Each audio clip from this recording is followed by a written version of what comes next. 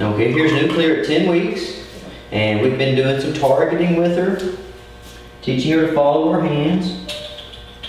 Good one.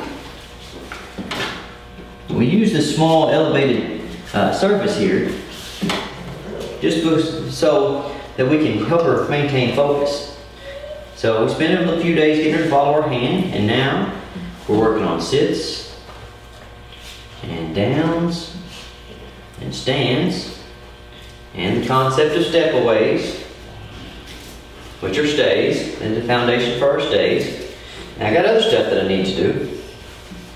Like I need to create a super positive expectation of having a leash.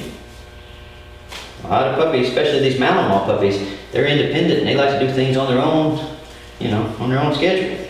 So putting this leash on them, sometimes to them, can represent a level of authority that they don't particularly like.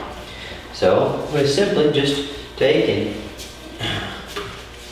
our slip lead, put a noose, and give the dog a treat for sticking its head through there.